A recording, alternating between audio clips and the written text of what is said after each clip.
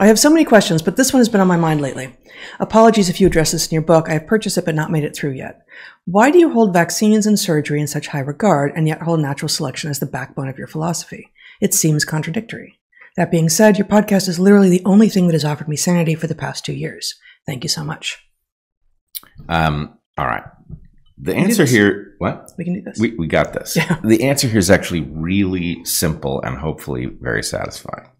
The technologies, the medical technologies that are wildly productive, that are the return on investment is very, very high, are technologies that are minimal interventions that leverage all of the stuff that natural selection has built already, right? So you have a failure mode in which you've got an immune system and it can fend off, in theory, any pathogen. But when it encounters a pathogen that it's never seen, the cards are stacked against it because it has to learn the formula before you die of the pathogen and or pass it on. What a good vaccine does is just simply take the information that your system would learn from a successful encounter with the virus and give it to you ahead of time, right? It's just a little bit of code, and that little bit of code takes the essentially miracle of your immune system and gives it enough of a leg up. And this has not only huge benefits for you as an individual because you start out with the information you need to defeat the pathogen, but huge benefits for your population because the thing doesn't get spread. Anyway, that's an incredibly elegant intervention if it doesn't come with needless garbage like adjuvants and lipid nanoparticles and all sorts of other pollutants and destructive, did I already say contaminants? But whatever. Mm-hmm. Surgery is similar. The point is, surgery is an absurd concept, but for the fact that almost every tissue in your body is capable of healing or at least scarring over. Mm-hmm. And what that means is that when you have a failure like your repair capacity has run away and created a tumor that's going to kill a vital organ, selection doesn't have a good mechanism for pushing a tumor out of your body and dropping it in the outside world. A tree can actually do that, more or less, but a person cannot. On the other hand, the fact that a person can heal means that if we can get to the tumor and we can simply cut around it and then put you back together, you do the rest, which is like 99.99% of the actual work is done by selection. So the answer is minimal interventions in which selection is the key factor, and you can tell the same story about antibiotics. I would go at this a different way, which is that the standard line in evolution is that selection can only see into the past, can't see into the future. So it is doing what it does based on what has happened before. And this is true so far as it goes. As we argue, I believe in the book, although we certainly argue routinely elsewhere, that it's not entirely true because our brains, are the product of selection, and part of what we do is we see into the future. So selection has figured out a way to see into the future, which is through human brains, and to some degree through other conscious organisms' brains. So selection, absent that additional sort of extended phenotype level of analysis, can get trapped on low adaptive peaks. And so we can use our ability to see into the future and to basically problem solve and use the scientific method to say, okay, what is it? What problems could we solve with our greater ability to track movement over time and predict into the future that selection cannot? Far better if we use understanding of selection and trade-offs to not take a reductionist view and just say, I'm going to solve that symptom because I can see it and I've got the technology for it. But the fact is that selection is, what do you say, the backbone of the philosophy, the evolutionary philosophy, but that doesn't mean it's all powerful. It's not a god.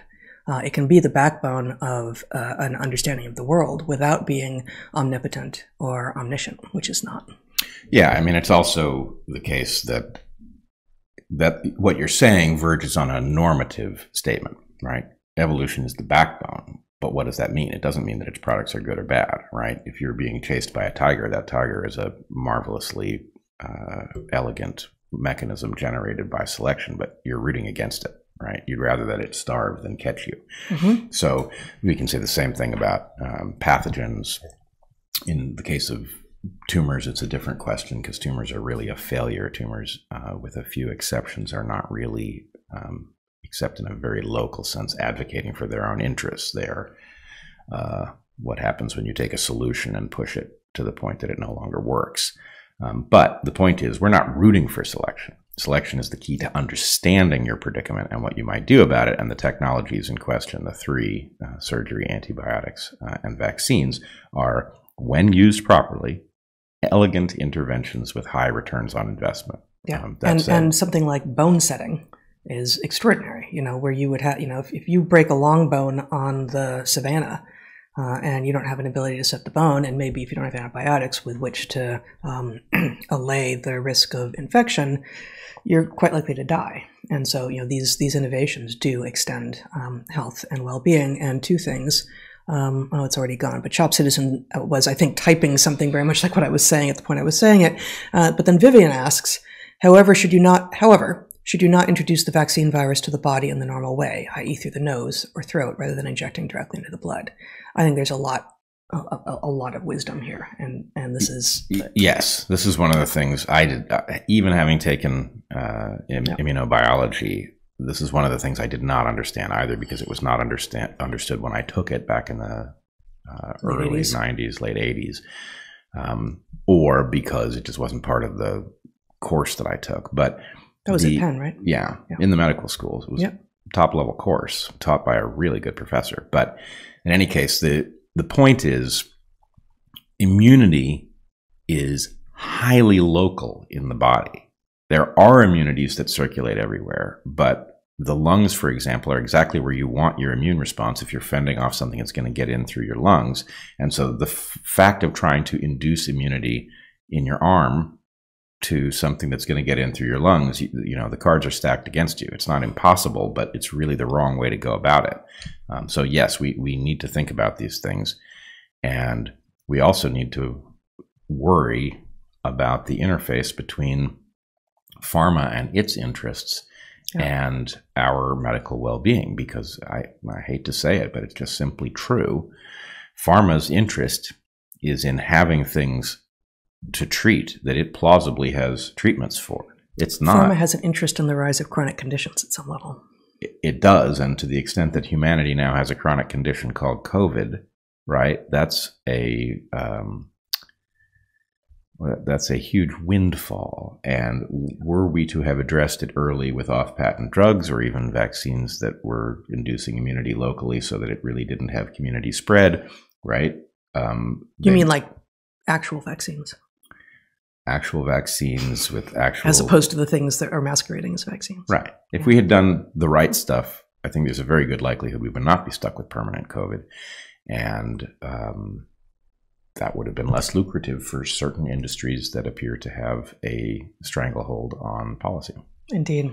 So one more comment here. First, I want to know how you pronounce grand-wheat? Grand-wheat?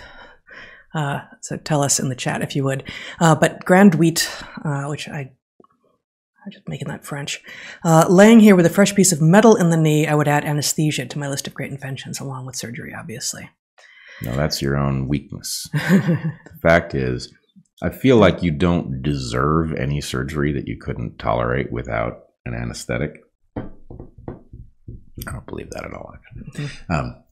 But I do admire people, for example, in the past or in the field, who have endured these surgeries without anesthetic.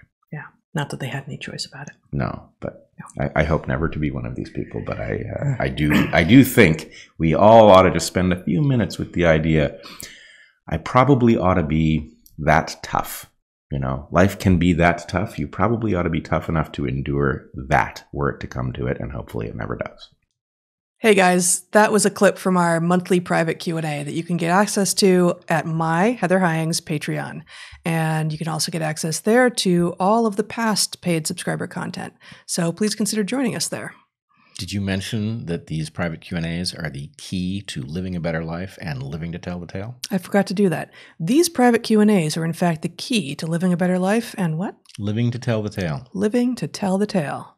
Go ahead, live to tell the tale. Join us there. See ya.